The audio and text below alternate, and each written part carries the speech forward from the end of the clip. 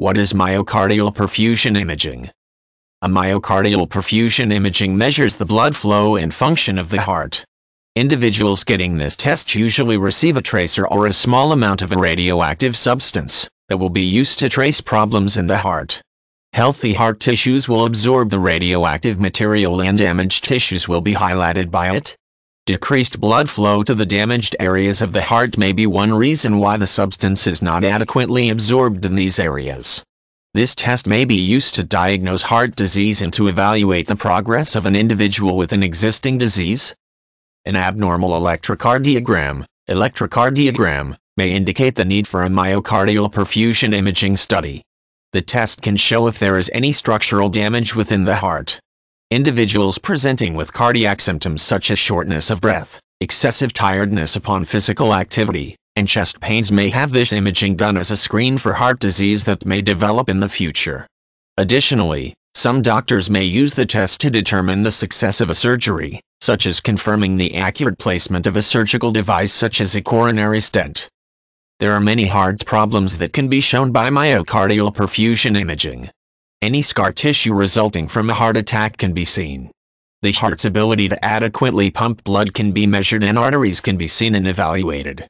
A camera which produces images based on gamma rays given off by the tracer or radioactive substance is used to take detailed pictures of the heart. Pictures will be taken at various intervals throughout the test.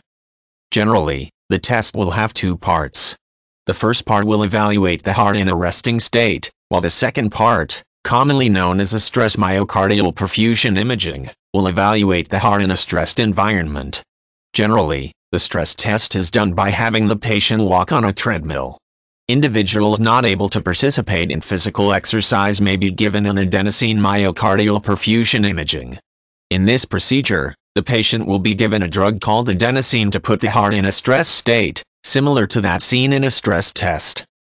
The resting and stress test may be completed on the same day or on different days.